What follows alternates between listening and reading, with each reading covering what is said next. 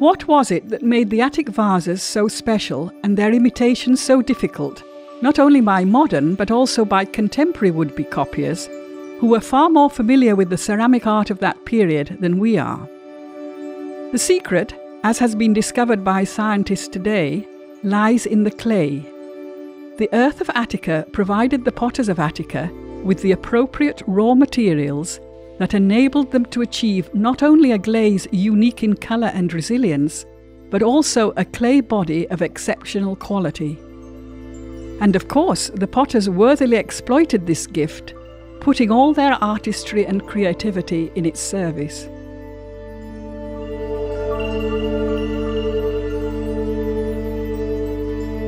The ancient Greeks used the rich clay deposits of Attica for making their vases, while it is quite possible that they used clays from the riverbanks too. The recent stratigraphical data from the excavations for the Athens metro have revealed a rich layer of mud and clay in the area of the Elos, the marsh on the banks of the river Eridanos. The riverbed is visible in the archaeological site of Keramikos, which takes its name from the settlement of potters, keramis in Greek, that existed in the area. Riverine clay, usually grey in colour due to its organic content, is fine-grained and suitable for pottery making.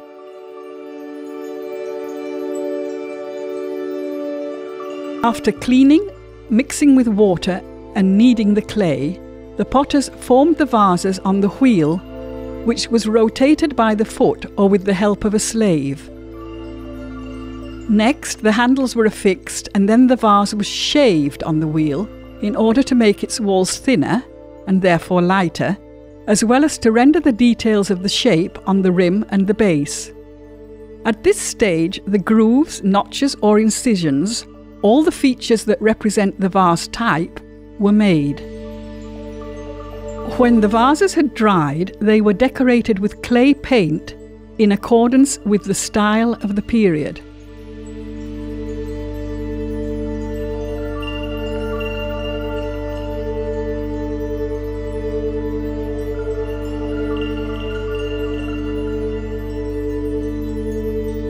The paint for the vases was also prepared from clay, but not just any clay.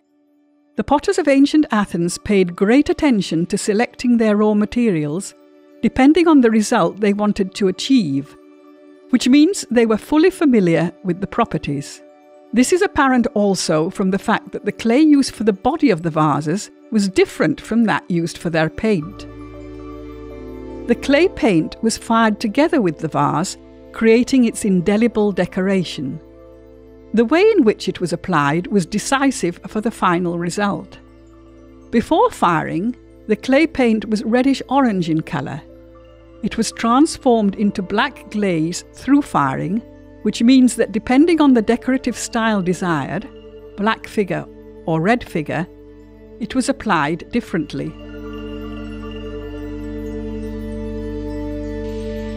On black figure vases, which are the earlier ones, the figures and the decorative motifs are black and the ground is the red, the terracotta colour of the body. The potters painted the figures, filling them with clay paint, and rendered the details by incision and added colours, white and purple. When the vase was fired, the points that had been covered with clay paint turned black, while the grey clay took on a warm brick red colour. Purple, which is actually mauve, was produced from ochres, oxides and hydroxides of iron, mixed with the clay paint, which on firing acquired a mauvish sanguine hue. On red figure vases, which brought the revolution in the design of the period, the figures and the decorative motifs are reddish, reserved on the ground of the black glaze that covers the entire vase. Here, the outline and the details of the figures were painted first, and the remaining body of the vase was painted all over so as to become black in firing. At the end, with a special tool and very thick clay paint, the relief lines were added, and sometimes added colours, white and purple.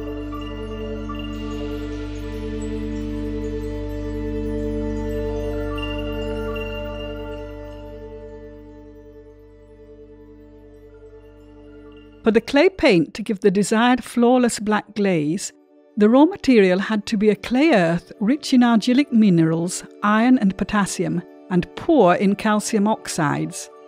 Only thus could it produce the reactions that lead to the formation of magnetite. Concurrently, on mixing with water, it should form a colloidal suspension.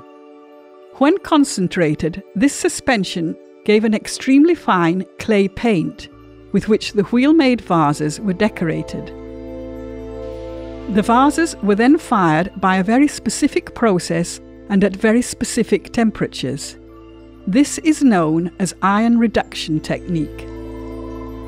With these characteristics in mind, scientists prospected Attica for red earths that may well have been used in antiquity. The first candidate deposit was identified in a lake on the Panactos Plateau between Attica and Boeotia, in an area now the property of the Titan cement industry. More recent researchers have identified suitable deposits also in East Attica, Markopoulou, Koropy, Lavrion, and in areas around Mount Parnes.